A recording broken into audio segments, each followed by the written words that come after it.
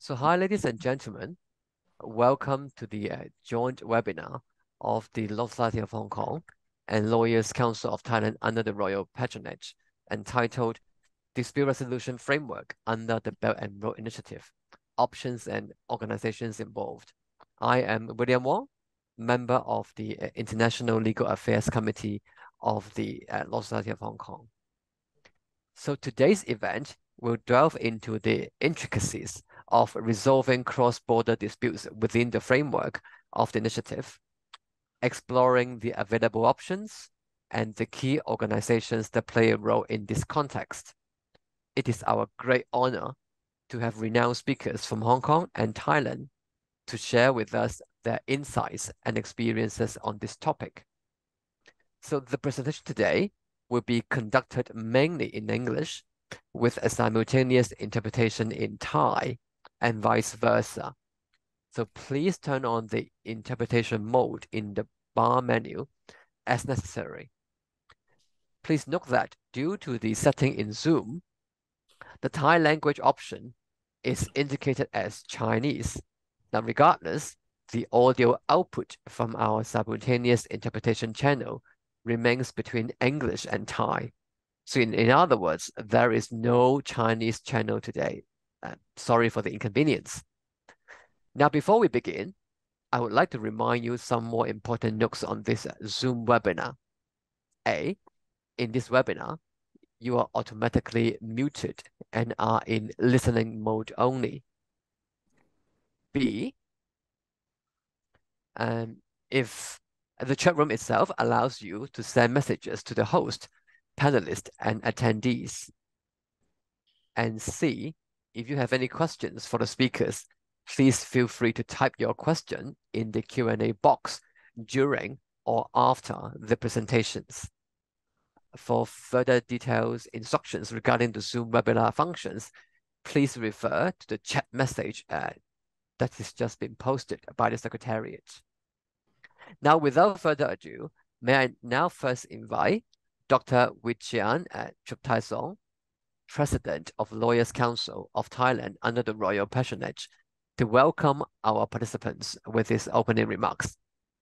Dr. Chuptaisong, please.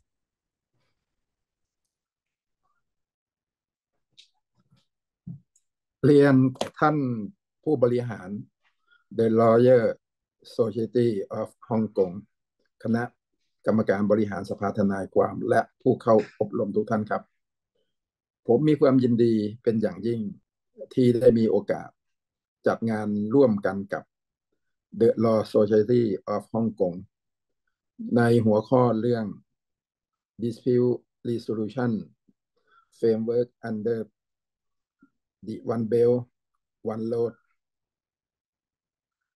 Initiative Option and Organization Involved ในวันนี้ถือว่าเป็นจุดเริ่มต้นในการเสริมสร้างความสัมพันธ์อันดีระหว่างสององค์กรโดยวัตถุประสงค์ในการจัดสัมมนาร่วมกันในครั้งนี้ก็เพื่อที่จะเปิดโอกาสให้สมาชิกทนายความทั้งสององค์กรได้มีการแลกเปลี่ยนความรู้เกี่ยวกับทางเลือกในการระงับข้อพิพาทและหน่วยงานที่เกี่ยวข้องในประเทศฮ่องกงกับประเทศไทยทำให้มีโอกาสได้รู้จักองค์กรที่มีบทบาทสำคัญในกระบวนการระงับข้อพิพาทรวมถึงแนวทางการปฏิบัติที่เหมาะสมกับการดำเนินการทางกฎหมายและการระงับข้อพิพาทระหว่างประเทศโดยเฉพาะในส่วนของความสัมพันธ์และความร่วมมือภายใต้โครงการ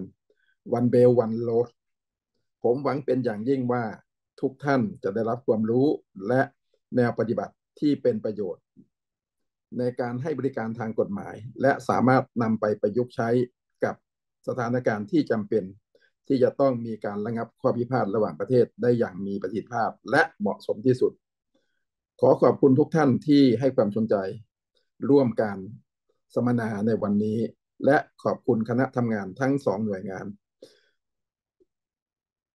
หวังเป็นอย่างยิ่งว่าสิ่งที่ทุกท่านจะได้รับในวันนี้คงเป็นประโยชน์กับทั้งสองหน่วยงานต่อไปขอบคุณครับสวัสดีครับ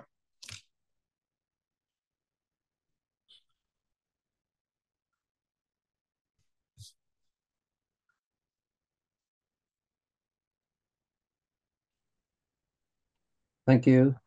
Thank you, Dr. Chuk Tai Song. May I now also invite Mr. Amirani Nasir, Vice President of the Law Society of Hong Kong, to extend a warm welcome to the participants. Mr. Nasir, please. Thank you. Dr. Ashen Chuk Tai Song, President, Lawyers Council, Thailand, under the Royal Patronage, distinguished speakers and moderator, members of the Law Society of Hong Kong and Law Council of Thailand under the Royal Patronage. Good morning or good afternoon. It's my pleasure to welcome you all today's joint webinar. We are delighted to have over 130 members joining us today. The Belt and Road Initiative was first brought about remarkable opportunities and challenges for businesses and individuals across the globe. As we navigate the complexities of cross-border transactions and investments, it is crucial to have a robust dispute resolution framework in place. Today, we are going to explore various options available and key organizations involved in this context. Before we begin, please allow me to provide a brief introduction to the Law Society of Hong Kong and the Hong Kong legal system. Established in 1907, the Law Society of Hong Kong is both the self-regulatory body and professional association for solicitors in Hong Kong.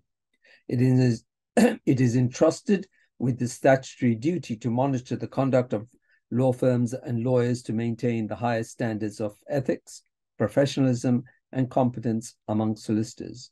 Representing over 13,000 members, the Law Society plays a pivotal role in safeguarding the rule of law and ensuring access to justice for all in Hong Kong. The Law Society devotes much effort in creating international exchange opportunities for the Hong Kong legal profession, both to enable legal practitioners to maintain continuous professional development and to develop international connections. In optimizing the Belt and Road Initiative, the Law Society places great importance and continuous development and developing international connections. In optimizing the Belt and Road Initiative, the Law Society places great importance on the huge business development potential in ASEAN. Over the years, we have established extensive connections through the signing of a memoranda of understanding with various associations and legal organizations from the Greater China region and overseas. As of October 2023, we have signed a total of 44 MOUs with 41 overseas lawyers associations and international legal organizations from 26 jurisdictions, and 52 MOUs with lawyers associations and organizations in the Greater China region. Moving into the Hong Kong legal system, under the principle of one country, two systems, Hong Kong has a well-established legal system firmly based on the rule of law and independent judiciary. Being the only common law jurisdiction within China, the tried and trusted legal system of Hong Kong is always a cornerstone of the city's success. Hong Kong's open policy has attracted great talent from around the world, enriching the diversity of legal services market. As of the end of September, there were 11,000 Hong Kong practicing solicitors and 930 law firms, as well as 1,445 registered foreign lawyers from 32 overseas jurisdictions and 75 registered foreign law firms. As an international dispute resolution center, Hong Kong is a prime venue for dispute resolution throughout arbitration and mediation. Hong Kong's arbitral awards are enforceable in over 160 contracting states in New York under the New York Convention. This is complemented by respective arrangements for reciprocal enforcement with mainland China and Macau. Remarkably, Hong Kong's status as a center for international legal and dispute resolution services in the Asia-Pacific region is explicitly supported by the National 14th Five-Year Plan. Hong Kong has a comprehensive and updated legislative framework for arbitration. Recent statutory amendments clarify that intellectual property disputes are arbitrable, and third-party funding of arbitration is permissible in Hong Kong. Legislative amendments were also passed to allow clients and lawyers to enter into outcome-related fee structures for arbitration. This new regime became fully operative in December 2022, providing additional flexibility in fee arrangements. Furthermore, a new law was passed in October 22, which, when fully implemented, would establish a more comprehensive mechanism for reciprocal recognition and enforcement of judgments in civil and commercial matters between Hong Kong and the mainland. Notably, Hong Kong was ranked world's third most preferred seat for arbitration, according to the 2021 International Arbitration Survey conducted by Queen Mary University of Hong Kong of London. With this, I would like to conclude my remark and pass the floor to our esteemed speakers and moderator, who will share their insights and experience on today's topic, which carries growing significance to the legal industry. Thank you, and I hope you find this webinar informative and fruitful. Thank you very much. Thank you, Mr. Nasir. Now, let us now begin this sharing session by the speakers from Hong Kong. Please welcome our first speaker, Ms. Olivia Kong, member of Standing Committee on External Affairs and International Legal Affairs Committee of the Law Society of Hong Kong. Ms. Kong. Hi, everyone. Hi, Olivia. Hi, everyone. I'm Olivia. Ronald and I are going to give an overview of the Hong Kong law on dispute resolution so that everyone can have a basic understanding of how Hong Kong runs our dispute resolution mechanism. So I will share my screen so that it's easier for all of you to understand what we're talking about. Right.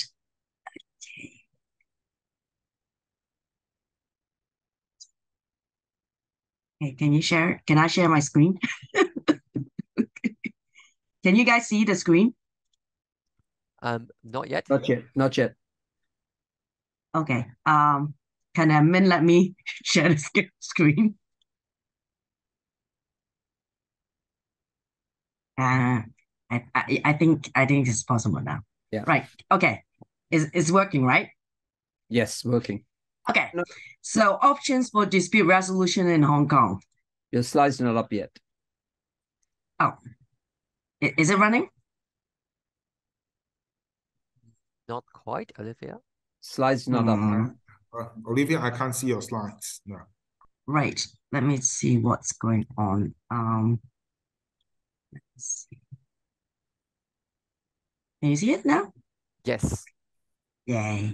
Right. Yes. Okay. So yes, this is the options for dispute resolution in Hong Kong. And this is me. I'm a partner in ONC, and I'm actually a dual qualified lawyer. I qualify in the UK and practiced there for quite a number of years before I returned to Hong Kong, my home. And so I've been doing litigation since day one. And so I'm here to give you a overview. Now, okay, so options. What have we got here? Litigation, mediation, adjudication, and arbitration. Now, I will go through litigation, mediation, adjudication, and Ronald will speak about arbitration later. So this is just a very basic court structure of the Hong Kong court. So we have got a few layers of courts, as you can see from the charts. So we have got the magistrates courts, all these tribunals, and then there is the district court, the High Court, which comprises of the Court of First Instance, Court of Appeal, and the Court of Final Appeal.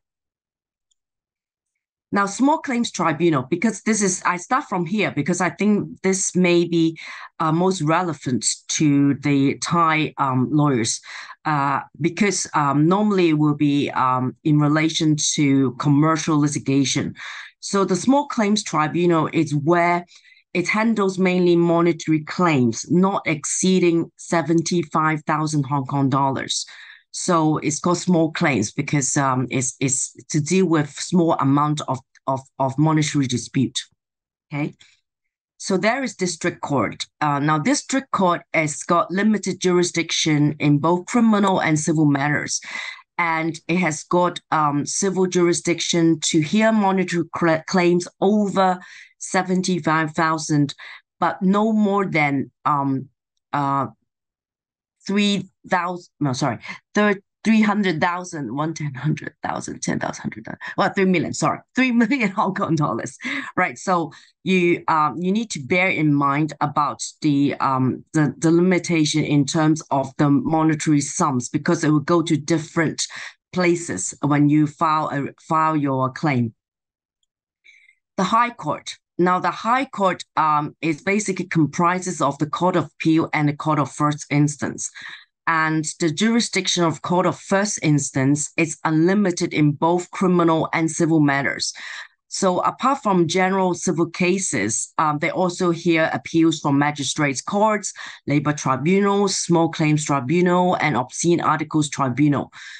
The Court of Appeal hears appeals on all civil and criminal matters from the Court of First Instance and the District Court, and it also hears from the Lands Tribunal and some statutory bodies. Now, the Court of Final Appeal. The Court of Final Appeal basically hears appeals on both civil and criminal cases from the High Court. Cases, this is something interesting, and I think you need to bear in mind. Cases heard in the Court of Final Appeal will be heard by the Chief Justice, 3 permanent judges, and 1 non-permanent Hong Kong judge, or a judge from another common law jurisdiction. So it's quite an interesting combination, so that it's more fair way of looking at the cases. Now, there is this issue about enforcement of foreign judgments in Hong Kong, because I think this is something that may be relevant to the attendees. How to enforce judgments in Hong Kong? If you have got a judgment in Thailand, what to do? So in Hong Kong, foreign judgments can be enforced by statute or by common law. For foreign judgments to be enforced by statute, the foreign judgments other than the mainland China, which is a different regime, in civil and commercial matters may be enforced in Hong Kong via a statutory registration scheme under the Foreign Judgments Reciprocal Enforcement Ordinance. Now, statutory registration only applies to 15 jurisdictions: Australia, Austria, Belgium, Bermuda, Brunei, France, Germany, India, Israel, Italy, Malaysia, Netherlands, New Zealand, Singapore, and Sri Lanka. So a judgment creditor may apply to the Court of First Instance for registration of the judgment within 6 years of the date of the judgment, provided that the relevant requirements as set out in the ordinance are met. Now, the registered judgment has the same effect as if it had been a judgment originally made in a court for the purpose of execution. Now, the limitation date is important, which is 6 years. So what happens for those who are not registered, those foreign judgments not registered under that ordinance? What can they do? They can be enforced by common law. So in a common law action for enforcement of a foreign judgment, the judgment creditor has to prove that the foreign judgment is a final judgment conclusive upon the merits of the claim. It must be for a fixed sum and must also come from a competent court. So it is still possible to enforce a foreign judgment in Hong Kong. Now, this is another issue which interests a lot of people. It's the enforcement of mainland and Hong Kong judgments, because a lot of times there seems to be a connection between Hong Kong and mainland in terms of judgments enforcement. So on 26th of October 2022, the legislature of Hong Kong passed the mainland judgments in civil and commercial matters reciprocal enforcement ordinance to implement the arrangement on reciprocal recognition and enforcement of judgments in civil and commercial matters by the courts of the mainland and of the Hong Kong Special Administrative Region signed in 2019. Now, under the 2019 ordinance, it's only very limited types of monetary judgments can be enforced between the jurisdictions. The new ordinance will allow a much wider range of civil and commercial judgments of the mainland courts to be enforced in Hong Kong and vice versa. The new ordinance will come into effect in early 2024. And in fact, to be precise, it's just announced that it will come out on the 29th of January 2024. So bear that in mind. Now, another thing which is interesting is mediation. Mediation, it's for those of you who are not familiar with this, I'll just give a very brief summary what mediation is about. Mediation is a flexible process conducted confidentially in which a neutral person, independent person, i.e. a mediator, assists the parties in working towards a negotiated agreement of a dispute or difference, with the parties in ultimate control of the decision to settle the terms of the resolution. So it is more driven by the parties to try to settle the matter between themselves rather than continue or to proceed to litigation in court. Since the 2nd of April 2009, under the Civil Justice Reform, mediation was introduced as a voluntary dispute resolution process. And now the court may stay court proceedings to enable the parties to mediate. Now, what that means is that, for example, we started the litigation in court. So during the court process, the court can actually stop the court proceedings and let the parties try to mediate and try to settle. Only if they fail to settle will they restart the court proceedings. So it gives a chance for the parties to try to come up with a solution amongst themselves. Although mediation is not mandatory, as I've mentioned before, court can actually make an adverse cause order where a party unreasonably fails to engage in mediation. So this is something I think lots of you will need to bear in mind. So basically, it is highly encouraged to try to at least try to attempt mediation, because otherwise the court can actually make an adverse cause order against your client. Now, judges in Hong Kong will not be involved of the mediation process, so nor have knowledge of what was discussed during mediation.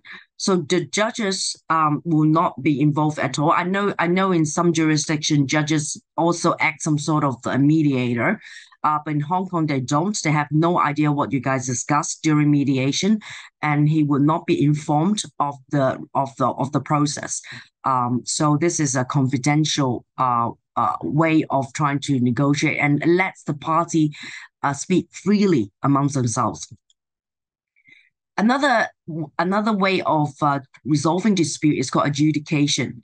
Now, adjudication, now what is it? For those people who are not sure what is it, this is where the parties agree that an independent adjudicator will conduct adjudication according to their contract and specified law.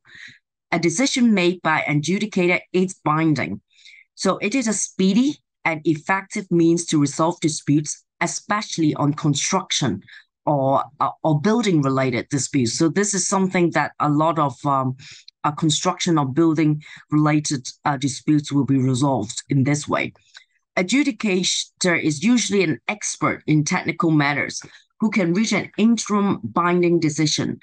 Now, the winning party can enforce the adjudication decision against the losing party in its interim stage during the course of the contract if the losing party does not commence litigation or arbitration after the completion of the project. However, the adjudicator's decision is subject to parties' appeal to court or can be amended by an arbitration tribunal later. So it can be amended later by the court. So this is something, again, needs to be aware of. Okay, this is my part of the sharing, and I'll pass this to Ronald. Thank you, Olivia. And our next speaker is Mr. Ronald Sum, who is a council member and also hello, can you hear me?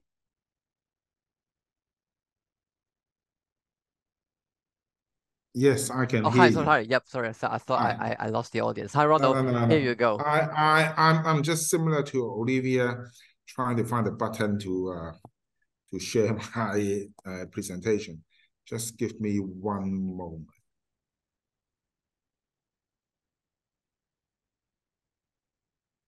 Yes, we see that now. Thank you, Ronald. Okay, can everyone see that? Yeah. Yes. Okay. My name is Ronald Sum. I'm a council member of the Law Society of Hong Kong. Some of my Thai counterparts I have met when I was in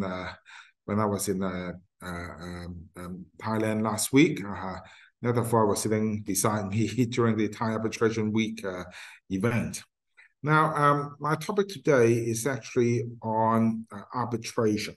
Okay, so I am a partner arbitrator, a mediator. I'm also a CAS arbitrator, the sports code of arbitration for sports for the IOC. I am a partner at Baker McKenzie Hong Kong office. I'm a fellow of the Chartered Institute and the Hong Kong Institute of Arbitrators, etc. I'm qualified in Hong Kong, England and Wales, Australia, and passed the Greater Bay Area exam. So that's enough for me. I don't think you are here to listen to my qualifications. Now, I'll quickly give a brief overview of the arbitration scenes in Hong Kong and some of the more important initiatives that Hong Kong has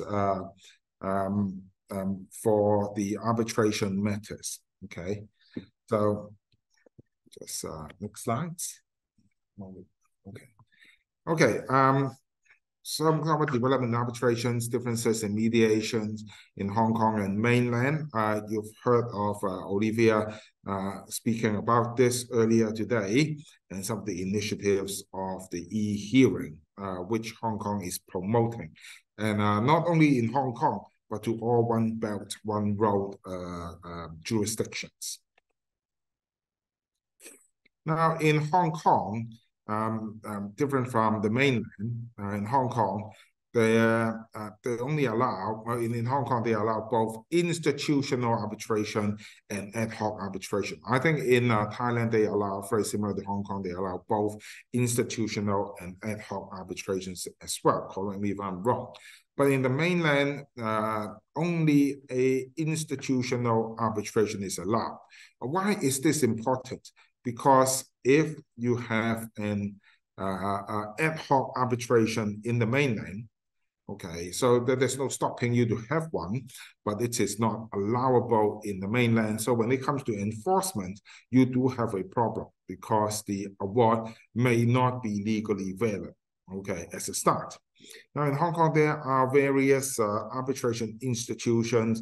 There's something called the EBRAM, which I'll come into, is a Hong Kong initiative on the electronic business-related arbitration and mediation. Is a totally online platform.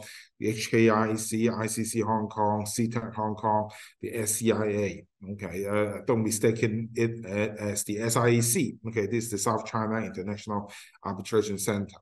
Now, in the mainland, of course, there are a very, very good number of arbitration institutions. But as you can see, CTAC, the Beijing ones are, the Shanghai ones are basically more the common ones. The Guangzhou, the SCIA are more the common ones. Now, it's Hong Kong and mainland are both international formats of enforcements. Okay, we'll talk about it very briefly later on today.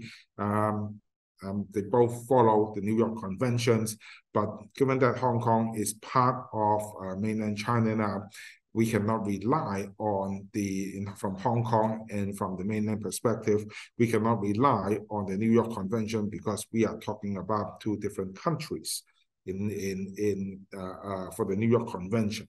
But in Hong Kong, there are arrangements, okay, between the two of them. And of course, the domestic arbitration, other foreign enforcements, it deals with 82, in Section 82, the 86 of the Arbitration Ordinance, which I'm not going to touch on today, okay.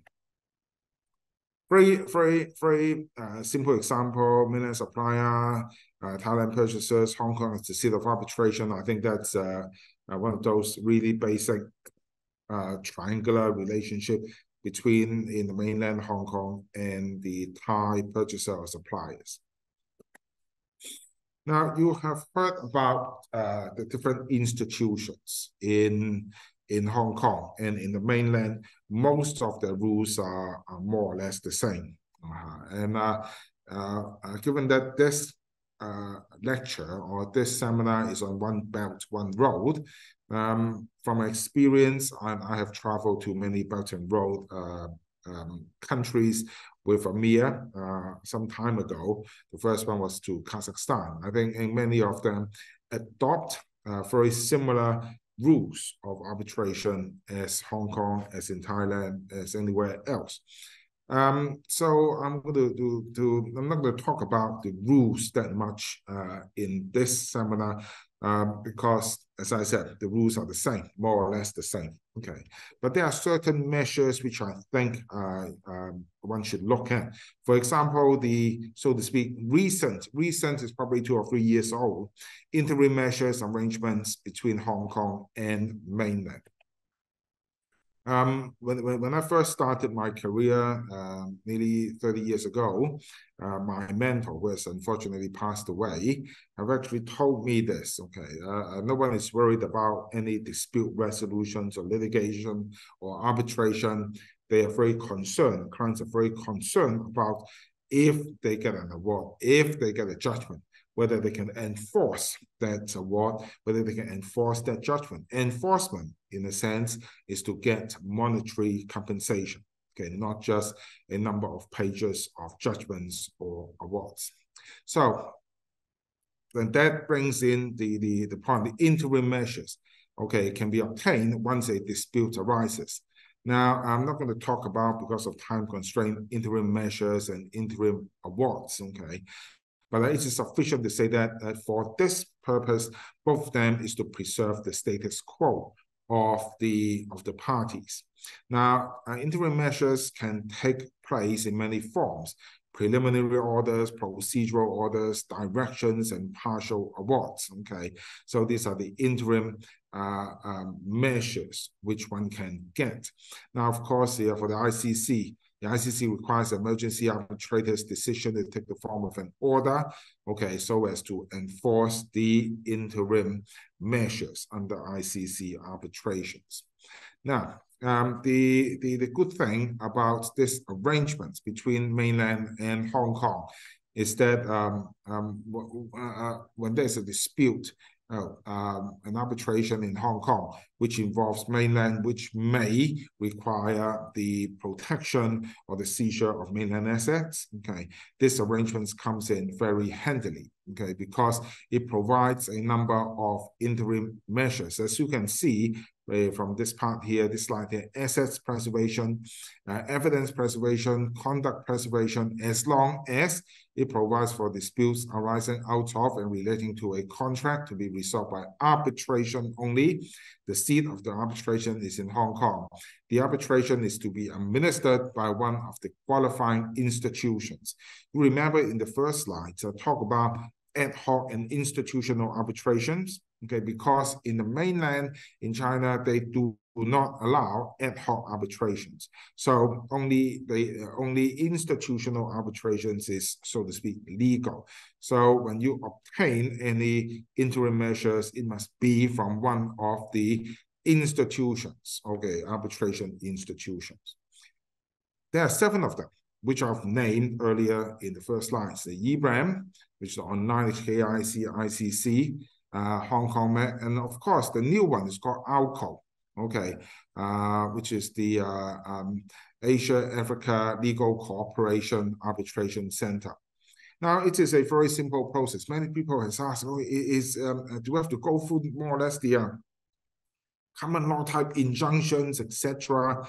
No, okay, you can see the 2-stage process. apply to the relevant institutions in Hong Kong, specifying the particulars of the party, details of the applications, the justification on which the application is based, as well as information about the property in the mainland that will be used as security of certification of financial standings. The institutions will forward the application to the relevant mainland Chinese courts to consider whether relief should be granted under mainland laws. So it is a simple two-stage process. You commence arbitration in one of the 7 institutions. Then the institution will forward the application to the mainland Chinese courts. Now, and it's up to the mainland Chinese courts under Chinese law to see whether an application is granted.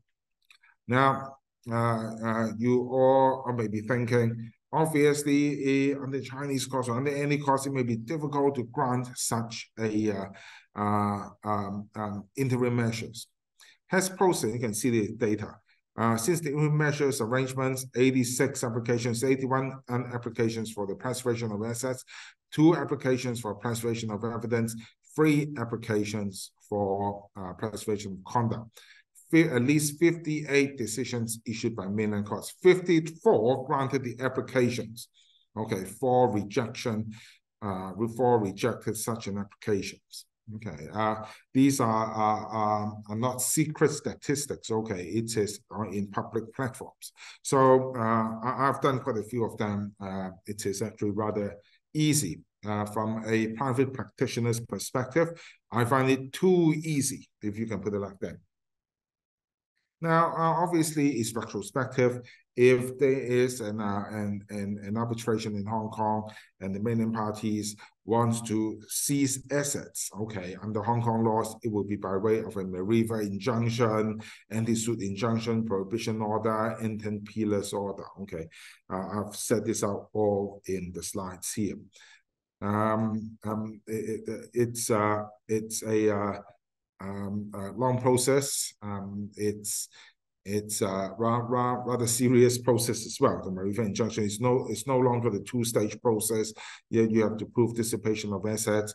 You have to prove that at the end of the hearing or at the end of the arbitration, there's no way of getting your assets back. Okay, one of those common law or Mariva injunction type of application. Okay, it is no difference from before the interim measures arrangements coming into force. Very quickly, so our interim measures became one of the attractions, okay, of having the arbitration seated in Hong Kong because, as you probably know, a lot of the foreign enterprises, including ASEAN, including Thailand enterprises, will set up their base camp, okay, in Hong Kong and jump into the mainland. Also, many of the Thai businesses will have business with mainland entities, and they will choose Hong Kong as the arbitration seat. Okay, so this is one of the initiatives. Okay, it is in force already, as you can see, that attracts people to come to Hong Kong for arbitration. Now, of course, I would hate to say this in front of all fellow practitioners. We have the OFSA, outcome-related fee structure, okay, for arbitration only, because for litigation, there is still the rules of champerty, okay? You cannot allow a third party to fund a litigation. But in arbitration, because many of the ASEAN jurisdictions, including the mainland, including some of the jurisdiction in Europe, okay, they do allow outcome-related fee structures type of arrangements. Hong Kong has introduced what we call OFSA, ORFSA agreements. A number of the conditions governing the operations, enforcement, and termination of the OFSA are actually set out in the rules. Of course, there's the rules of disclosure before the hearings, etc. Who can provide with the funding? So I'll only say this because of time constraints. on one of the new initiative, okay, for arbitration in Hong Kong. So for officer arrangements, probably not a no cure, no fee basis, but a no cure, low fee basis. You know, you can put it like that. There are different structures. It will be another topic for another time.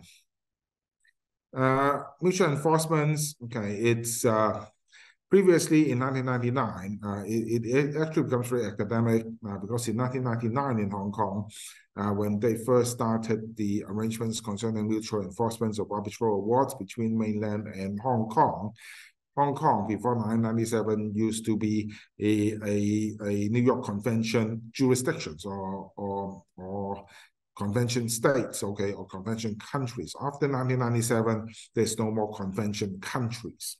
Okay, so it has to be done by way of an arrangement concerning mutual enforcements.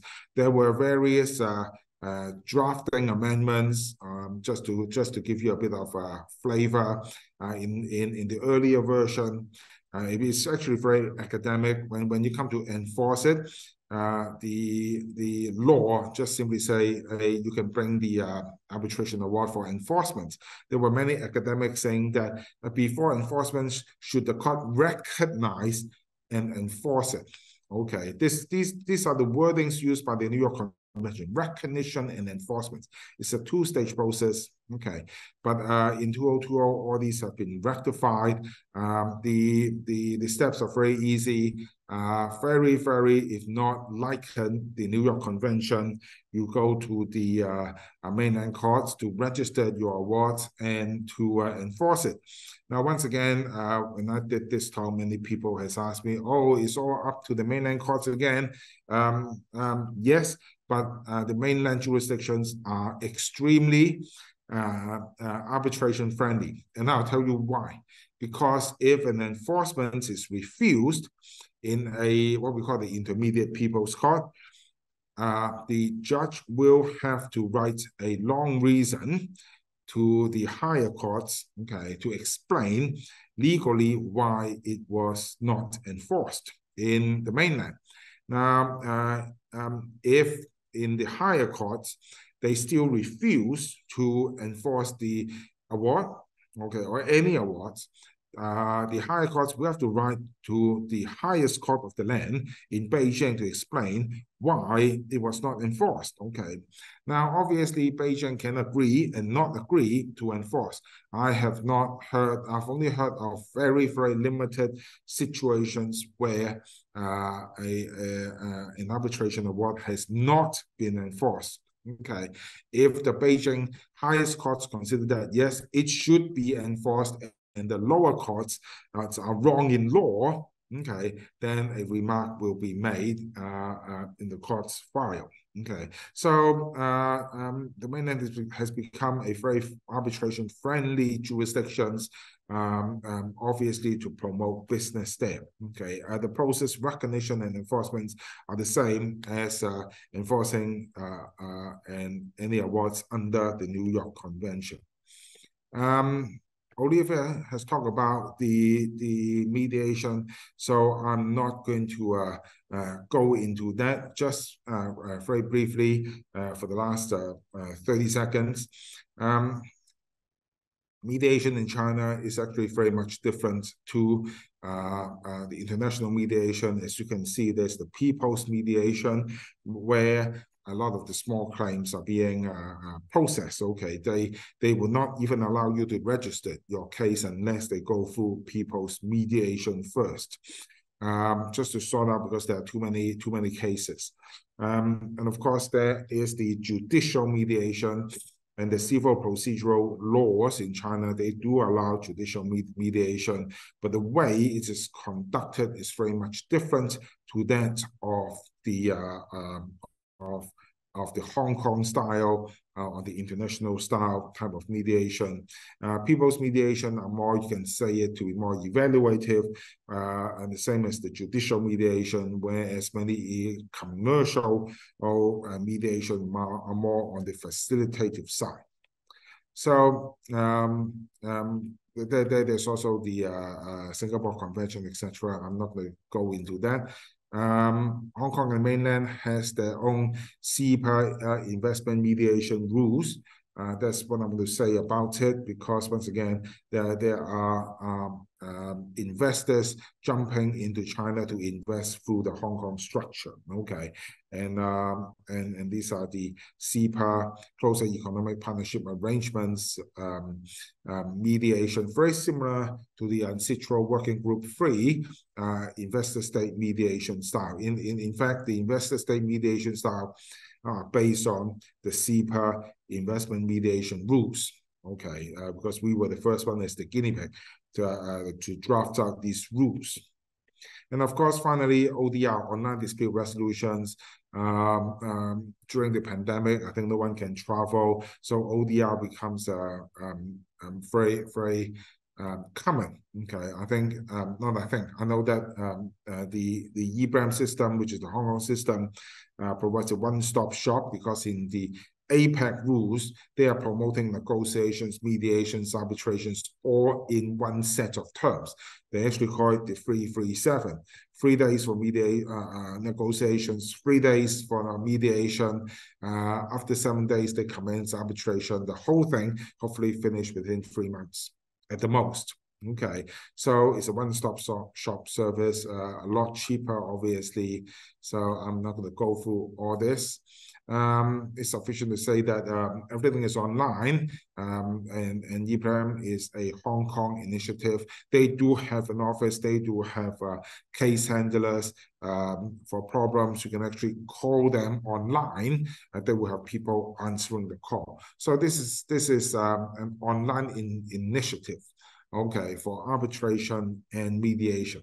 I think I have run over time already. So thank you very much. This is my section on arbitration and mediation in Hong Kong. Thank you very much. Thank you, Mr. Shum, for the valuable insights, from which I'm sure we all have a better understanding of the topic now. So moving right along, kindly allow me to introduce our speaker from Lawyers Council of Thailand under the Royal Patronage. So perhaps Ronald can stop the sharing of your screen first. I am trying. my screen just gone. I think, yep. Okay, I think it's stopped by the yes. organizer. Thank you. Thank you, Ronald. So first, we're happy to have Mr. Akrapon Kumwinji, members of Lawyers Council of Thailand under the Royal Patronage, and the committee of YTHAC joining us. So Mr. Kumwinji is a senior associate with over 10 years of experience in the litigation and arbitration practice group. He specializes in advising and representing clients from both the public and private sectors in a myriad of dispute resolution proceedings. Mr. Kumwinji is a distinguished guest speaker at numerous national law schools, where he imparts his knowledge on a range of legal subjects, including litigation, labor law, arbitration, and the preparation of legal documents. His commitment to legal education is evident in his involvement as a committee member at the Young Thailand Arbitration Center. He has also earned recognition for his contributions and being acknowledged in a guide on the Convention on the Recognition and Enforcement of Foreign Arbitral Awards, the 1958 New York Convention. So Mr. Kumwinji, please. Thank you very much for the kind introduction. Okay, let me share the slide.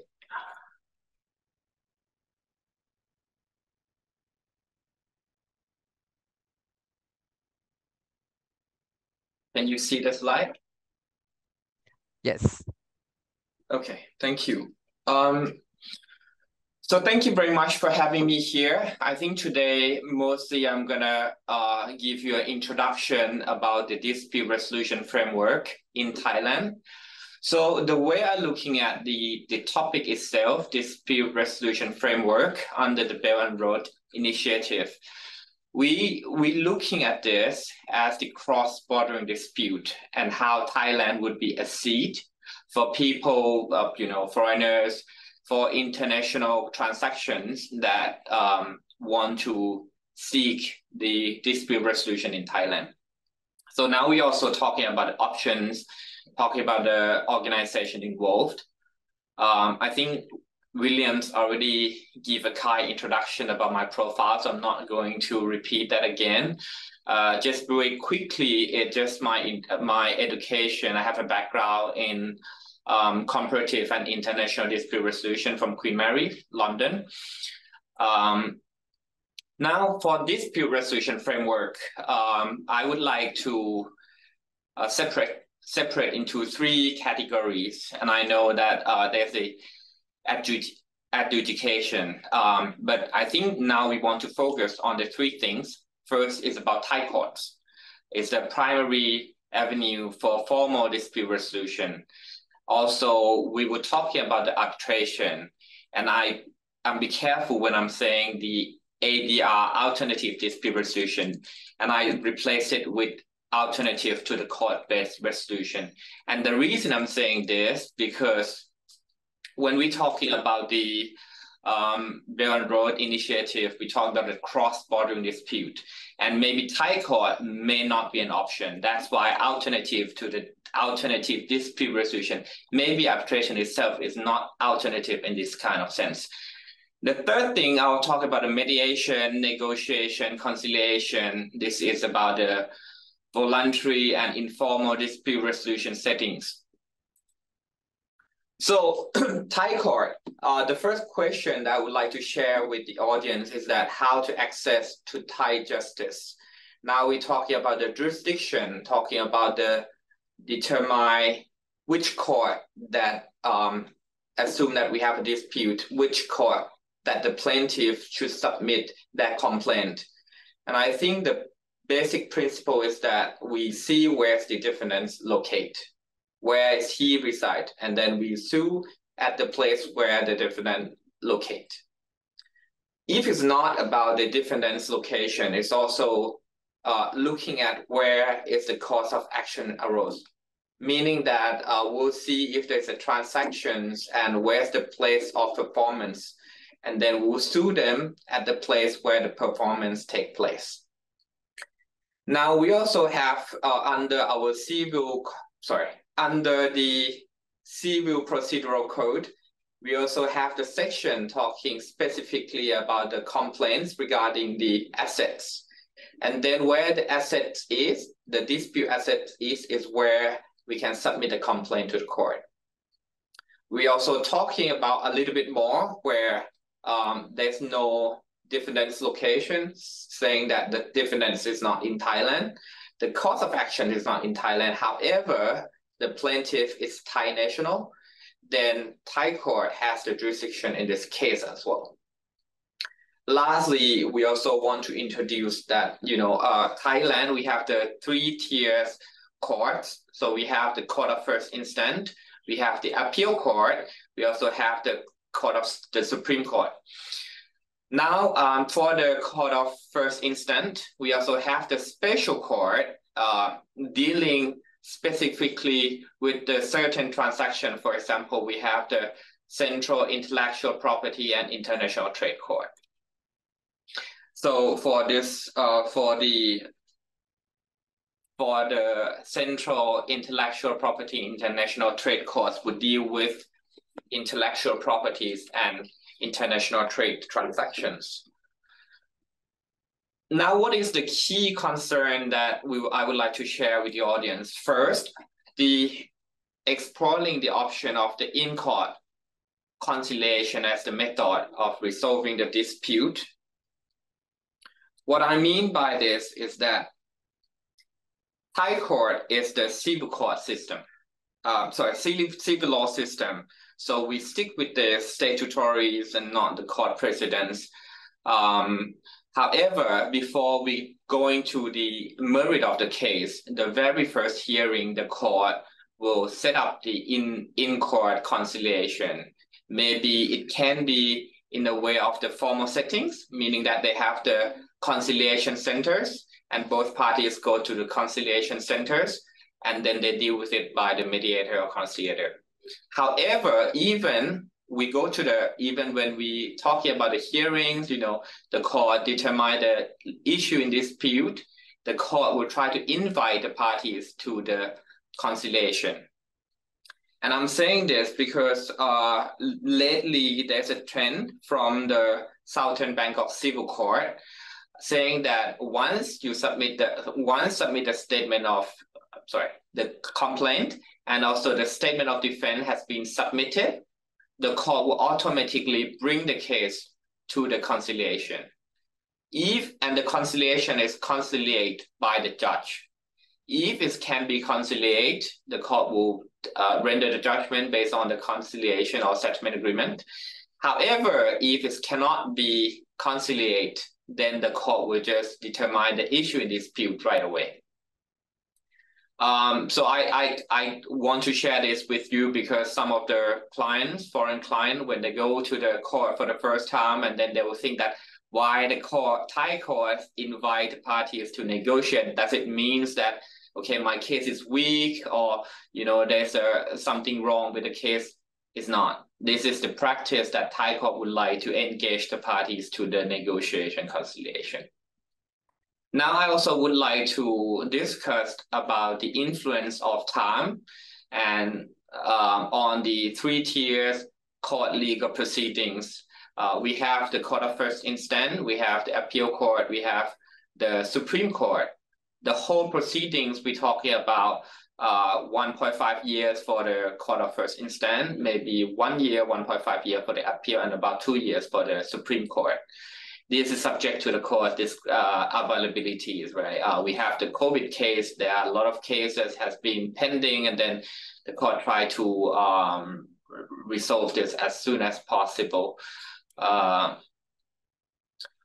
We also want to talk about the financial implications about the legal process. What I mean by this is that when we talk about bringing the case to Thai court, one of the issues is about the money. We're talking about the witness who has to travel from, foreigners from China, from Hong Kong, go to Thai court to attend the Thai court proceedings, talking about the expert witness that we need to import from outside. And now we also lead to the fourth items addressing the use of foreign documents in Thai court. So when there's a cross-bordering dispute, we're talking about a lot of English document. We're talking about a lot of witness who is not based in Thailand. So this kind of thing would take into consideration whether the client should use Thai court as the dispute resolution place. The last one is about the mechanism of enforcement. And in Thailand, we don't have the central system for searching the assets. For example, if the defendant, basically what I mean is that we cannot actually search whether the losing parties actually has the assets in Thailand, in Bangkok, in Phuket, in Samui. We need to go to the land office at each state, and then we go to discuss with the authority whether the defendant actually has the title deed or has the land in that area or not. Sorry, I'm just going back to the financial implications of the legal process, and I also want to talking about the court fees. So Thailand, we have the quite cheap court fees. Actually, is about $5,500 for the claim amount less than $1.3 million. So it's quite cheap. Now I would like to move to the arbitration. First, we're talking about the Thai court. Now we want to say that, well, if not Thai court, what about the arbitration in Thailand? And arbitration in Thailand is, because Thailand is the signatory to the New York Convention, and we all know that for New York Convention, we should be rest in mind that recognition and enforcement of the foreign arbitral awards would be recognized, would be upheld. So the convention itself facilitate the recognition and enforcement of the arbitral awards, including in Thailand.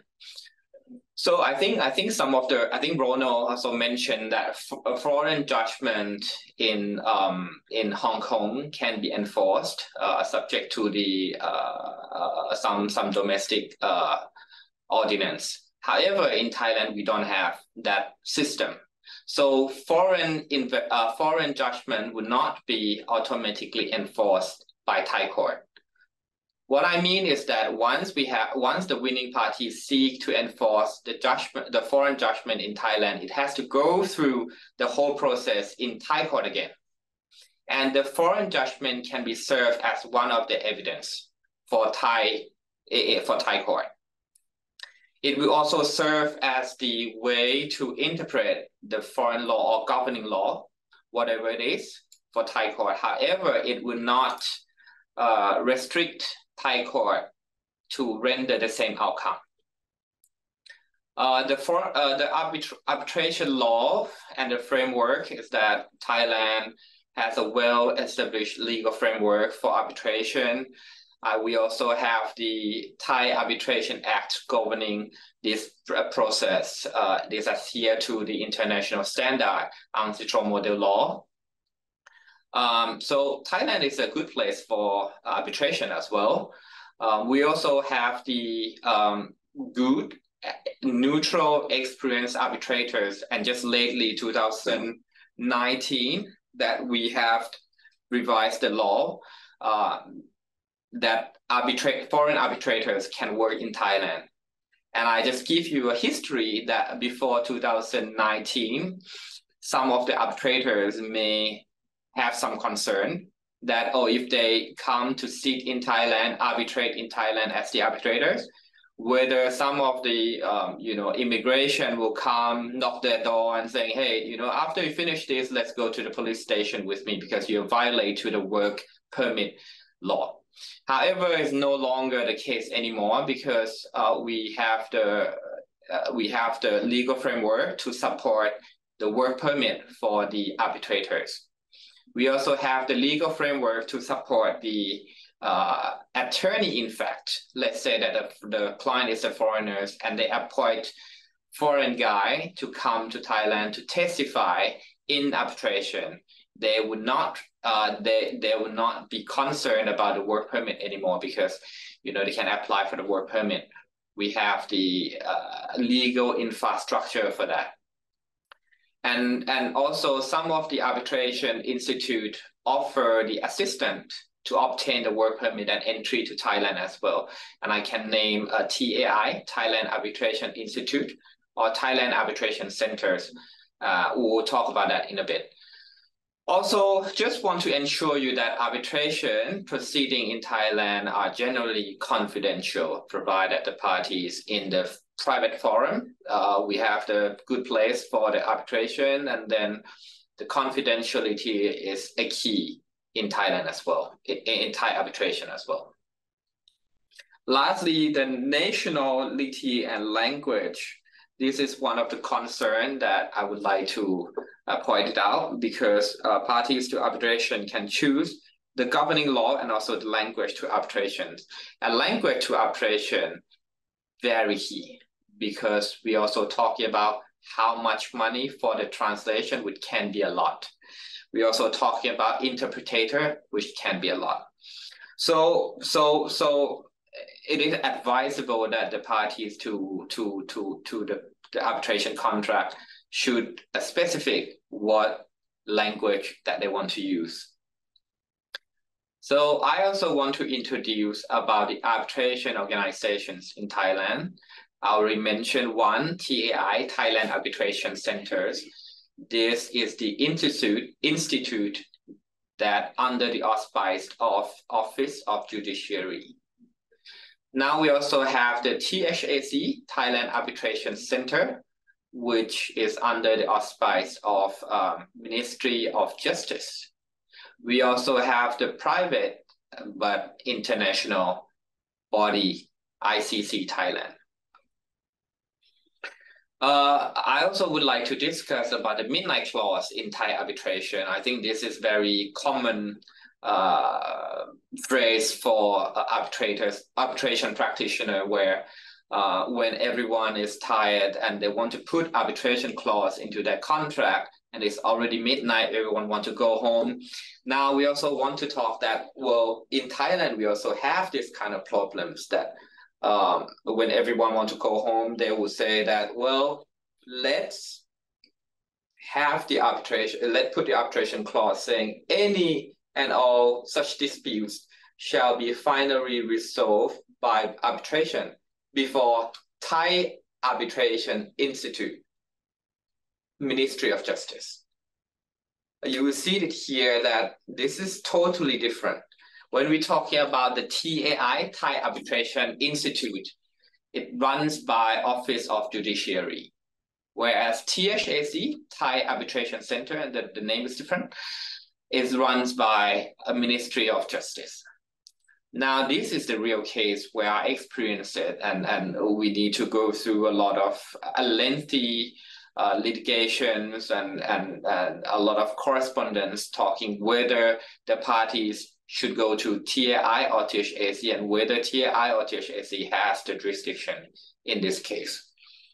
Luckily, I'm not the one who drafted though. This is someone else drafted and I need to interpret it. So what I'm saying is, for THAC, Thailand Arbitration Center, we have the Act of Arbitration Centers. And you will see in section 4, wait. Yeah, moving along. Okay, in section 4, the Ministry of Justice shall be in charge of this act. So it comes back to how that arbitrators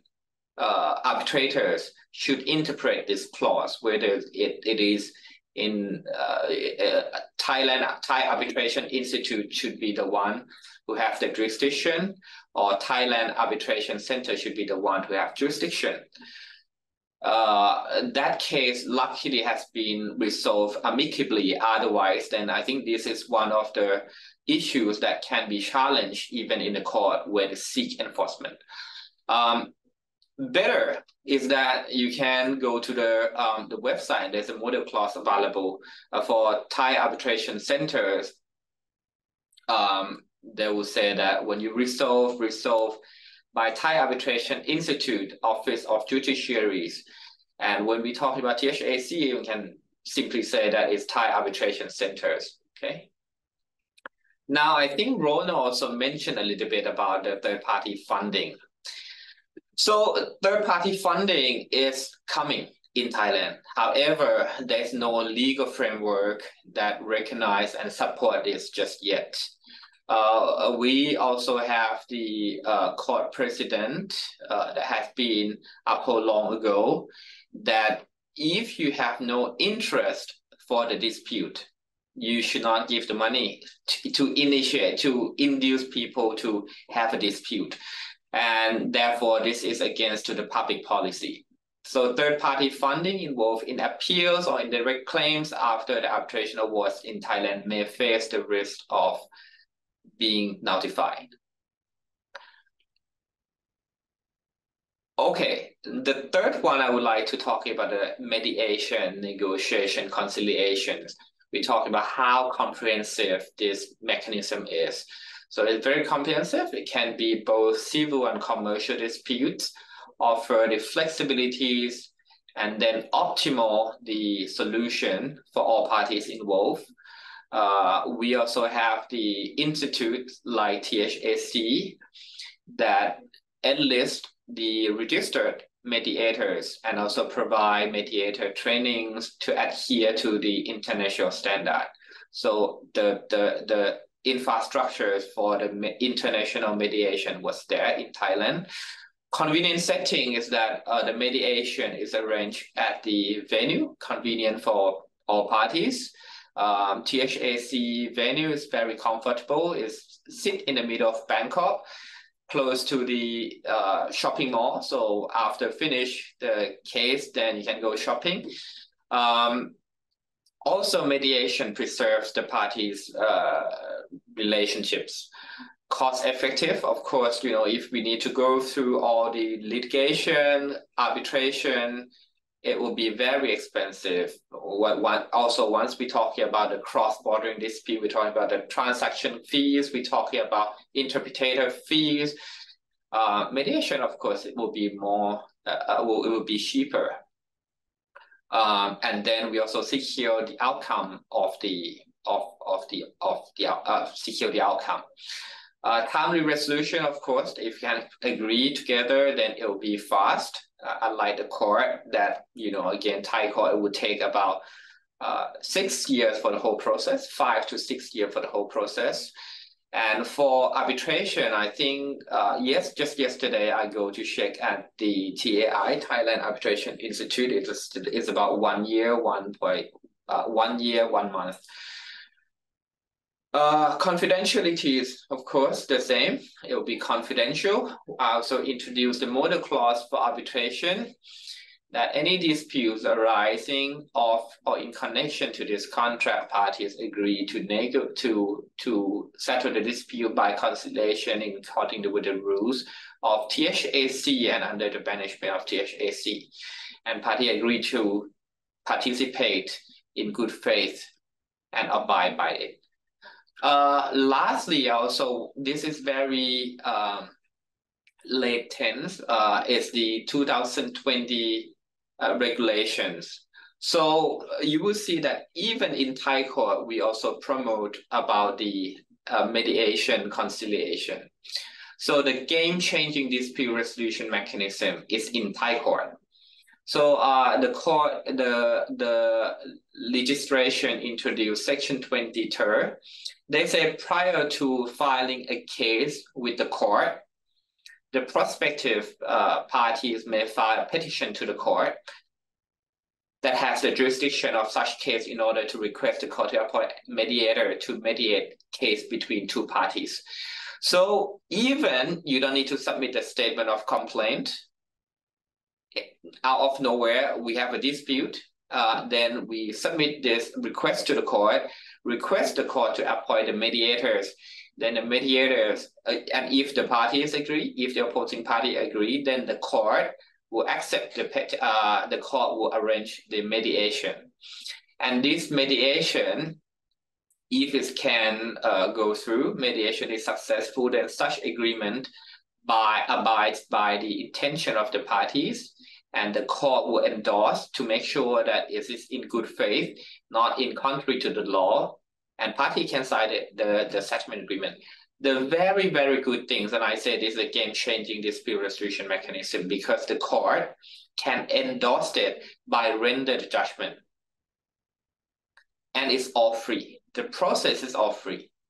So let's say that, we have the dispute, foreigners, cross-bordering dispute, then why don't we give a try to mediate in Thai court even before you submit the complaint to the court or even to the arbitration.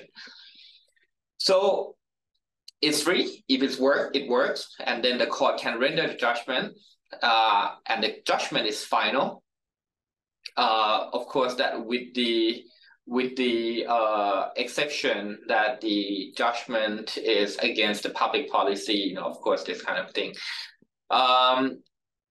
If it's not successful, we also have the regime to say that then the limitation will extend another 60 days from the day that the mediation concludes. So just to summarize this, I think this is a very game-changing regime. The registration has been changed and become effective in November 2020. This process is mediation even before litigation. Court fees, no court fees. Consent requirement. If one party proposes, the other party agree, then we can enjoy these facilities. The settlement, the parties allowed to sign the agreement, and also the court can render the judgment, and it's final. If the process doesn't work, then the prescription period can be extended to another 60 days, and everything is confidential and is under the supervision of the court. So I think that's it for my presentation. I'll return the floor to the Williams. Thank you, Mr. Kumijit. It has been very inspiring. Okay, so let's move on. We will now proceed to the panel discussion and the Q&A session. Now, please type your questions in the Q&A box if you have any for the speakers. Now, may I now pass the floor to our moderator, Dr. Natapon Chitnawong, Member of Foreign Affairs of Lawyers Council of Thailand under the Royal Patronage. So Dr. Chitnawong is the Honorary Legal Advisor to the British Embassy, Bangkok. He is a Thai barrister who is recognized by the Legal 500, Asia Law, and Benchmark Litigation Asia Pacific since 2019. He's the holder of the Chartered Institute of Arbitrators Prize for International Arbitration, notarial services attorney. He's a member of SIAP. He's an associate of the Engineering Institute of Thailand. Dr. Chitnawong specializes in commercial and civil dispute resolution, including international commercial arbitration. He served as an executive committee member of SIAP Thailand from 2015 to March 2023. He also was the team leader of the Mood team, which won the Eric Burston Award in the Willem Seavis East International Commercial Arbitration Mood in 2012, which is the first for Thailand. So Dr. Chitnawong, please. Thank you very much. Ladies and gentlemen, my pleasure to speak to all of you and to be the moderator for today's discussion. I think just following on Khun Akrapon's presentation, the irony about Thai arbitration is that the Thai Arbitration Center is located in the shopping mall, right? But the Thai Arbitration Institute is located in the criminal court. So that's they are ironic. But the Thai Arbitration Institute is far cheaper than the center. So you pick. But you can experience the Thai criminal court, how it works, you know, how the judicial system works, essentially in the same building. So quite an experience. Just to open the floor before any questions by the audience, just to perhaps to open some of the questions by actually from the panel ourselves. I think Ms. Oliver Kong last week when we met talk about how do we get a glimpse of potential Thai defendants' asset pre-lawsuit. So this is a question for Khun Akrapon on how do we get some glimpse or picture of Thai defendant assets before the clients can determine to file a lawsuit. Sorry, I lost you there a little bit. Can you repeat the question again, please? Yeah, just how do you make a search for Thai defendant assets before parties can decide to file a lawsuit in Thailand? Yeah, so we have the data house is by the Ministry of Commerce. For the companies, they will submit the statement of the financial statement, the audit financial statement. We can check it.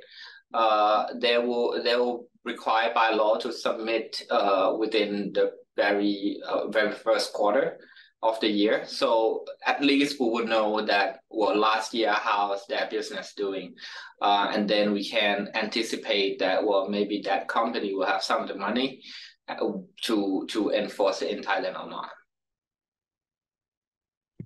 Yeah, that's the kind of big challenge, I think, from Thai lawyer practical point of view, is to search for the assets before commencing the lawsuit, as Kunakrapon said. Now, just moving on to the Hong Kong side, I think we have heard Olivia and Rodo talk about the process, the arbitration in Hong Kong and the mainland court system. Now, the question I think many Thai audience would like to know is that, is there any fast track process to enforce an interim measure issued by arbitrators with seat in Hong Kong? Maybe Kunakrapon can help answer that from Thai perspective as well, but just Olivia and Rono to just explore from Hong Kong side. Why don't I start first? The process, as I mentioned, is a two-steps process. You commence in one of the 7 institutions, and then you get the institutions will issue a letter saying that, yes, they have commenced, and the letter will go to the mainland courts.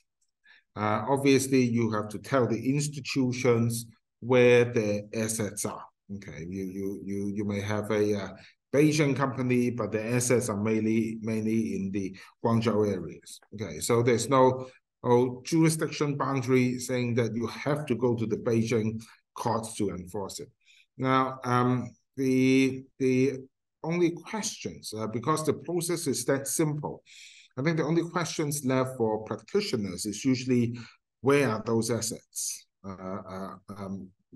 Is it in Guangzhou? Is it in Shanghai? Is it in Beijing or wherever? This is something that, as a private practitioner, I usually checked it through a number of sources. Okay, there are investigators which can direct you to the right directions. There are various government webpages to indicate that show signs of where the assets are. Okay, these are government web pages, which gives a direction as to where you will be able to seize the assets, okay, or ask the institution where to send the letters to which courts, in which cities. So that's the challenge is not so much as in the process itself. Okay, the challenge is, do you know where the assets are? Okay, in the mainland. So this is usually where the challenge.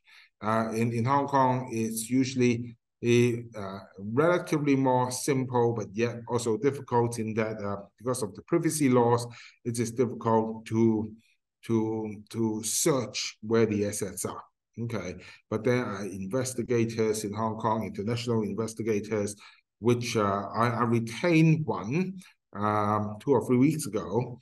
I'm not going to say the name to avoid sort of advertising for that company. I pay around 30,000 Hong Kong dollars, which is 4,000 US dollars to do the preliminary investigations, at least to find out where the assets may be located. So that's how we do it in Hong Kong and the mainland. Over to you, Olivia. Yeah, I would like to add some points on top of what Ronald said. Basically, in Hong Kong, there are searches as well, like bankruptcy searches, like land searches, litigation searches, and stuff like that, which people actually can conduct via the internet. Then it can give them at least a little bit of hate whether the person that's suing has actually got money or not.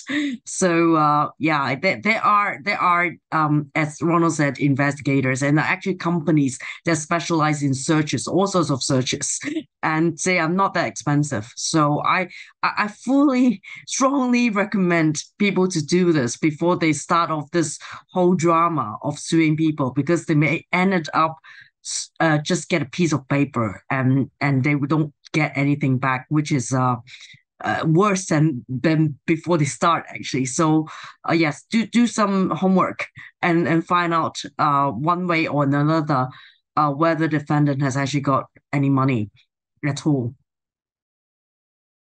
And Akrapon, do we have that kind of investigator concept? Is that any legitimacy concern if Hong Kong party would like to do that in Thailand for Thai defendants? I think it's very gray area, especially now we have the PDPA, right? We also engage some of the private investigators, but I'm not even sure if it's legitimate in a sense that how can you obtain that kind of information? So I would assume that when they get it from the authorities. Yeah, I think the investigation from Thai law perspective would commence after a lawsuit. Then we can ask court for subpoenas to the defendant itself or to the relevant parties to kind of get the information, like the accounting.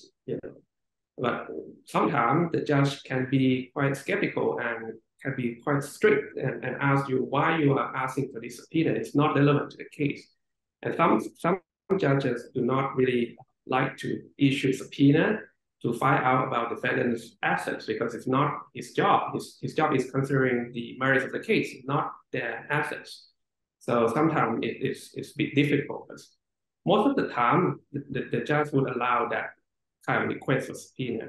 That's from my experience. And also, sorry.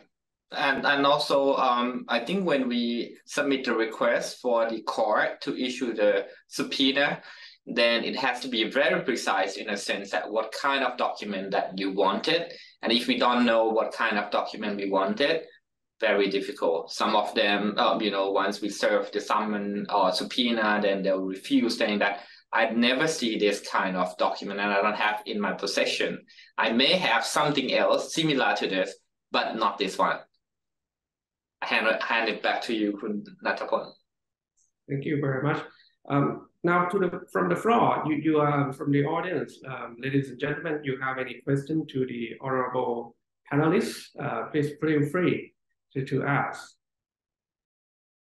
Sorry, I think there is a question for me on the chat Q&A about the mediation as part of the process for litigation, and they ask what it means by stop the litigation if mediation is voluntary.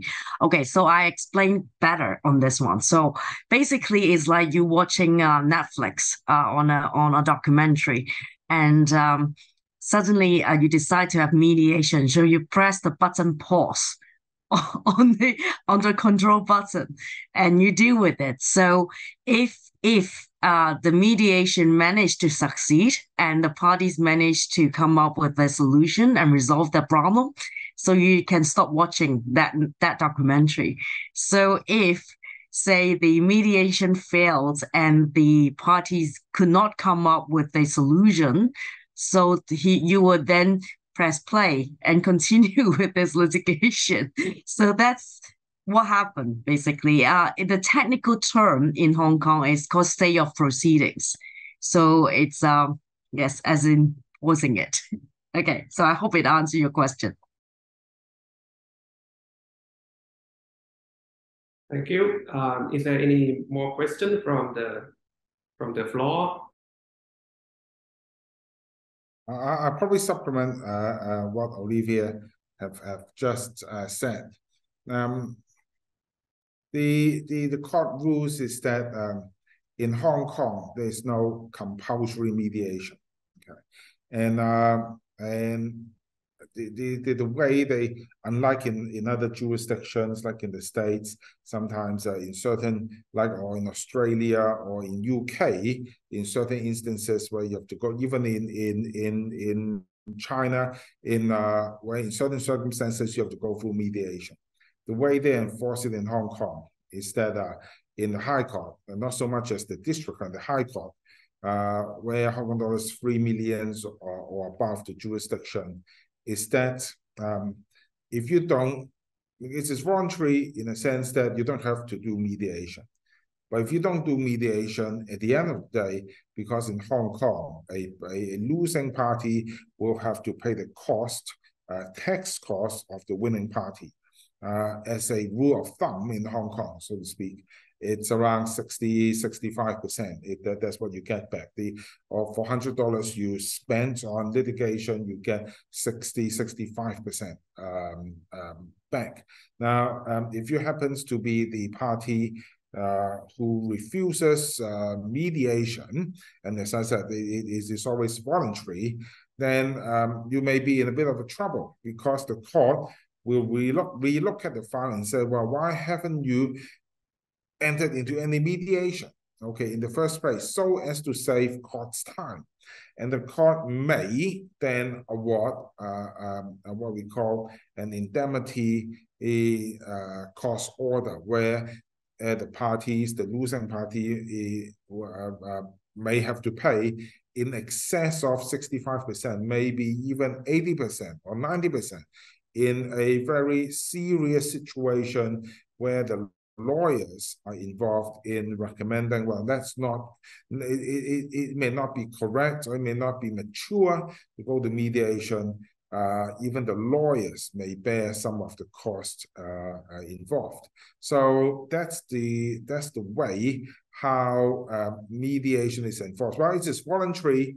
It is also involuntary, because from a private practitioner's perspective, should I expose my firm or myself to an indemnity cost order where the firm may have to bear part of the cost, the legal cost of the other side? So that's another way of pressing the parties to come to the mediation table. I have a question to maybe both of you, Rona and Olivier. For the lawyer cost, is it reimbursed under Hong Kong legal system? Olivier? Well, I wouldn't say it's reimbursed under the Hong Kong legal system. It's more like the judge will basically make an order in terms of the costs. So basically, the winners wins all, and the loser lose all. So the losing party will end up paying for their own lawyers' fees, as well as the other side's lawyers' fees, about 60–65%, as Ronald said. So it's a gamble. So, but I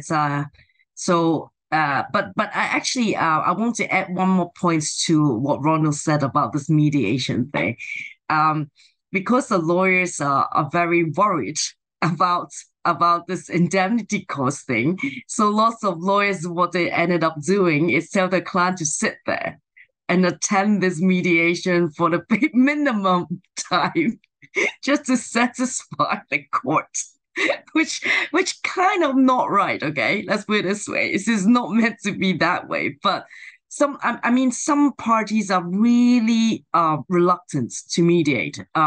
So what happened is, that's what happened. They would just go there, sit for 3 hours, and then just leave. That's not the way it should be, but that's happening a lot, to be honest with you. Thank you very much. I actually do have a question.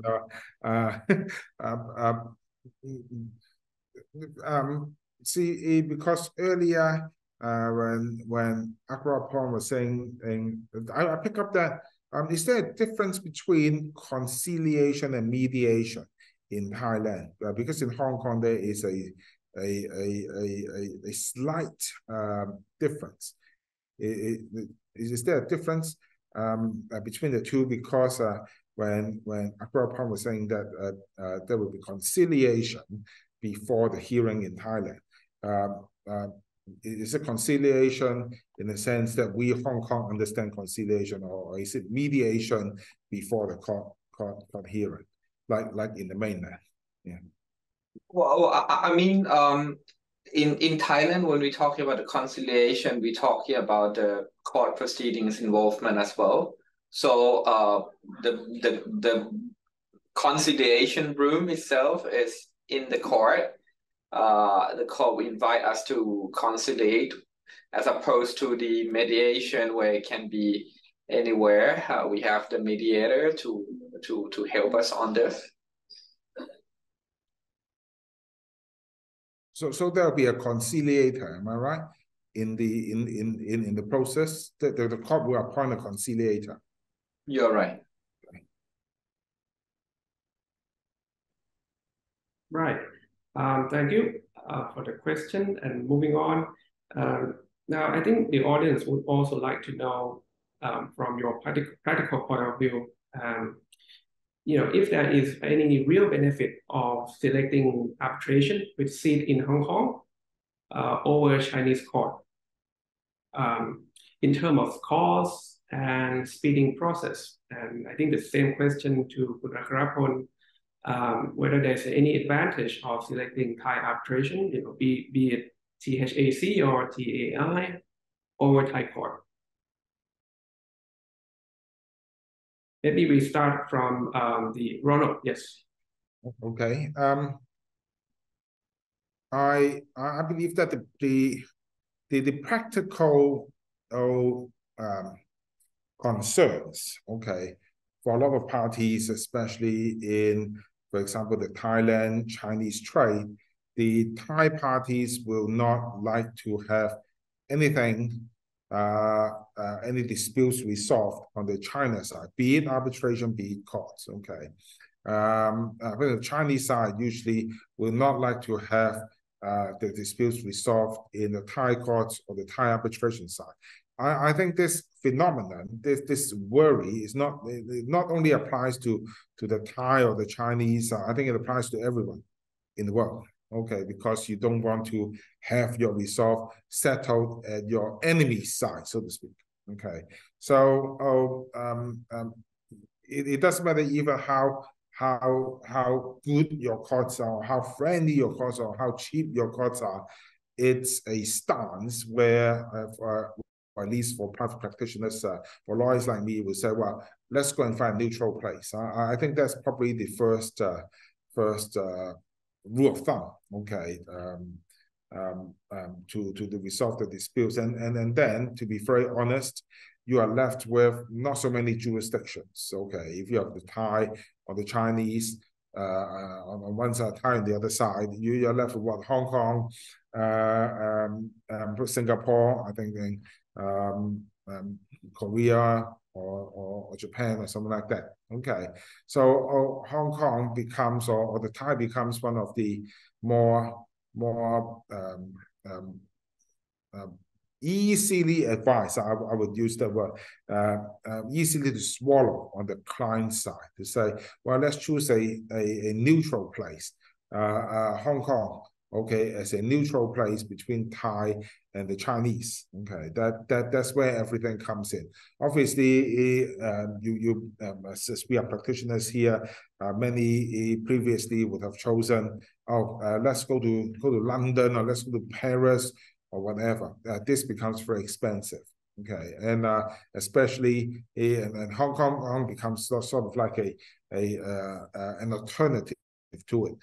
Even a better alternative nowadays is actually online. Everything is online. Okay, you don't have to travel. Everything is cheaper. If you trust your ChatGPT and your AI system. Okay, I think the trend towards now is more neutral place, Thai, Chinese, probably the Hong Kong side or the Singapore side, and probably nowadays it's usually online. That's how I see, I feel it's more like it, where my clients are asking. Yeah, same here. I think it's not really whether it's better or not. It's because arbitration has to be in writing. So it's already dictated at the time when the contract was drafted, what the arbitration clause says. So for example, mainland clients, normally they will pick Hong Kong because as a neutral place, it's close, and lots of Hong Kong lawyers can speak Mandarin, which can help them because I think language is also an issue as well. So, and also another issue, it's the distance. No one will pick somewhere really far off from the two parties involved. So it's more like a convenience issue, and also the familiarity of the parties towards the place. So that's what it is. So it's not really who's better, who's worse. And whether it is close to the shopping mall as well. Yes, exactly. That's what I want to. Yeah, that's actually. So I think for Thailand we have been discussing, and I think 2 months ago, for THAC they have an event called Campfire Stories. Why Thailand is a hot seat for arbitration, and I've been avoiding that. But just to give an answer here is that I think for arbitration we need to make sure that the outcome can be enforced, right? And Thailand, we have the facilities, we have the infrastructures for even the arbitrator list in THAC or TAI. They can also invite the foreigners to become the arbitrators in Thailand as well. Wow, just like Ronald said, that you can enjoy the facilities about the shopping mall, about the topical weather in Thailand. So yeah, so I think the key is also about the enforceabilities, which in Thailand can be enforced. When we talk arbitration, we also want to know about the court involvement as well. So just to let you know that just last year, we have the case that the arbitrators saying that this is the insurance claim. So they say the insurance claim is the maximum is X dollars, and then the arbitrators already award X dollars. However, they say that they want to make a reservation for additional compensation just because that it's unwell. The winning party is unwell, so they may adjudicate how much money that we should reward later. And then according to the contract, it's only limit the insurance company only need to pay for the cap, right? Not more than the cap, how much money. So this thing has been disputed in Thai court, and actually the court of first instance saying, well, the court nullified it because the arbitrators is actually award something more than the liabilities of the parties. And then the Supreme Court actually saying, okay, I know that it's beyond your capacities as the arbitrator to award more than whatever that the complaint is. But the Supreme Court saying that, well, there's a part that it can be enforced, and there's the other part that cannot be enforced. Then the court will enforce the part that can be enforced. So this can reflect that Thai court actually recognize the arbitration, and then if the court see the award, some of them cannot be enforced, then we'll leave it. But the other part that can be enforced, the court will enforce it. Yeah. So it's quite pro arbitration this day for Supreme Court. I actually pick up one point, which is a very good point of a broad point what you're saying. I think many people actually ask the question, I want to pick a neutral place for arbitration. And what is neutral? Okay.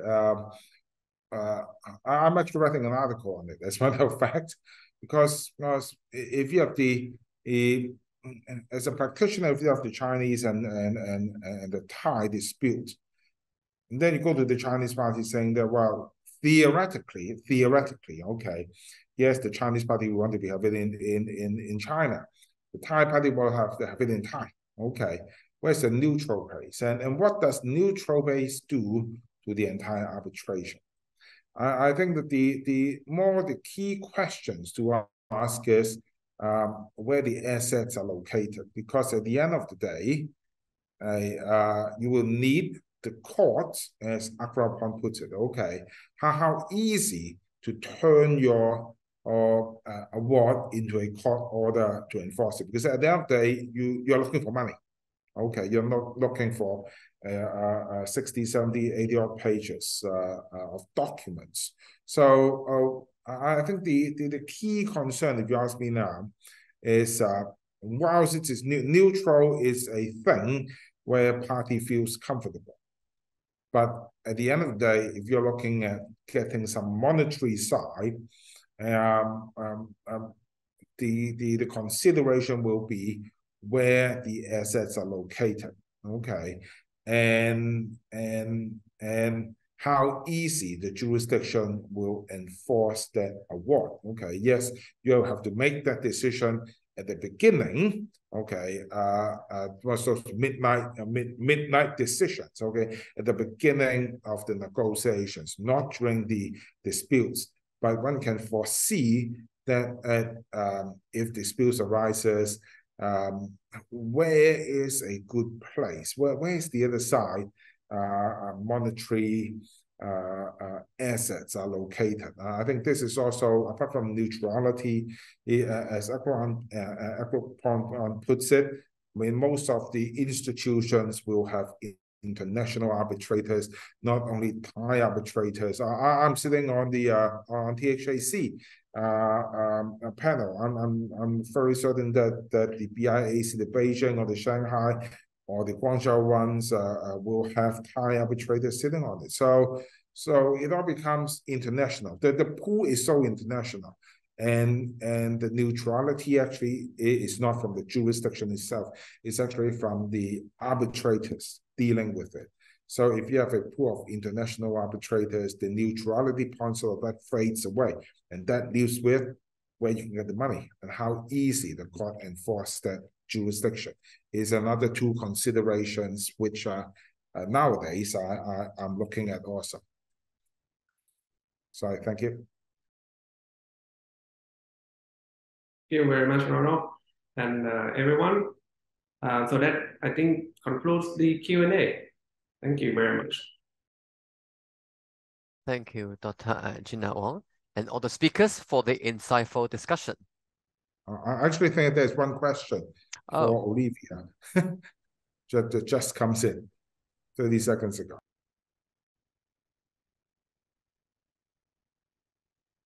Okay, mediation on criminal cases. This is not possible. It's only for like commercial disputes. No, we cannot let the criminals off, I'm afraid. So that's the answer to the question. I think I live in England for SFC prosecution. Sometimes they allow that, but I think there's a special provision for that. In Hong Kong, we can't. No, in Hong Kong, we can't. No, we cannot let the criminals off. We have rule of law. Okay, thank you, Olivia, for that answer, which concludes our panel discussion. So before today's seminar comes to an end, may I now invite Ms. Sariton Nunuatana Ni, Vice President in charge of Foreign Affairs, Lawyers Council of Thailand under the Royal Patronage, to deliver her closing remarks, please. Thank you. First of all, I would like to greet to the executive members of the Law Society of Hong Kong, the President of the Lawyer Council of Thailand, our distinguished speakers, and the members of both our SK and LCT. As we draw this insightful and collaborative event to a close, I would like to extend my heartfelt gratitude to our esteemed speakers and moderator. Your expertise, insights, and engaging presentation have been the cornerstone of today's success. We are truly thankful for your valuable contributions. I would also like to express my sincere thanks to the dedicated organizers and team for both organization as well as our audience. Today's gatherings mark the beginnings of what I hope to be a series of collaboration between our organization. We look forward to exploring new opportunities for cooperation, sharing knowledge, and fostering even stronger ties in the future. In reflecting on today's session, I must acknowledge that we have learned a great deal about the alternative dispute resolution in both Thailand and Hong Kong. I personally gained significant insight into the innovative initiatives that are shaping the relationship between Hong Kong and the mainland. In closing, I'm excited to mention our plan to a more concrete collaboration with the signing of MOU scheduled next year. This milestone will further strengthen our partnership and solidify our shared vision. Thank you all for your contribution, and here is to a promising journey ahead. Thank you. Thank you, Ms. Nuwatana Wanid. Last but not least, may I invite Mr. Amirani Nasir, Vice President of the Law Society of Hong Kong, to conclude this joint event. Amirani, please. Thank you, moderator, distinguished speakers and moderator, ladies and gentlemen. Thank you again for joining us today for this insightful webinar. I too learned a lot.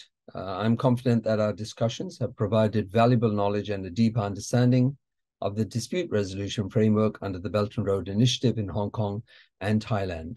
The two have always been major trading entities for many years, well before even the Second World War.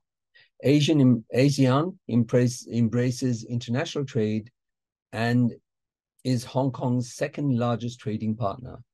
Thailand, being an important economy in ASEAN, offers a vast market with extensive business opportunities for Hong Kong.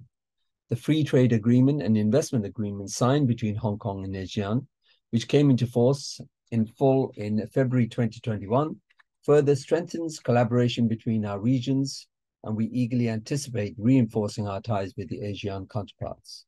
However, with Regional Comprehensive Economic Partnership Agreement, RCEP, signed by Chinese government and 10 ASEAN countries, Japan, Republic of Korea, Australia, New Zealand, in November 2022, presents a promising avenue for Hong Kong's legal professionals to explore new business prospects. The Law Society is actively seeking ways to support our members' participation in this initiative. The Law Society is very grateful to the Lawyers' Council of Thailand under the Royal Patronage for co-hosting today's event, which marks our first collaboration. Without a doubt, we will continue our joint effort to facilitate professional exchanges among our respective members, as well as business communities, through organizing events like this one. In line with this, we are excited to announce that the Law Society is actively planning a trip to Bangkok next year. We are also working closely with the Lawyers' Council of Thailand to organize a joint seminar during this visit. In fact, we've been trying to arrange this well before COVID, and we've had this in plan for some time. Ladies and gentlemen, once again, thank you for spending the afternoon with us. We look forward to your continued support to our joint events, and we strive to facilitate meaningful professional exchanges and collaboration for our respective members. So thank you very much. Good evening, and I hope you a successful week ahead. Thank you very much. Thank you, Amirani. I'm sure we have all gained some great takeaways from today's webinar with a better appreciation of the topic. So on behalf of the Law Society of Hong Kong and Lawyers' Council of Thailand under the Royal Patronage, we would like to say a big thank you to the speakers, moderator, and all of you for joining us today. Hopefully, we can meet you all again in Hong Kong or Thailand very soon. We wish you all a pleasant day. Thank you.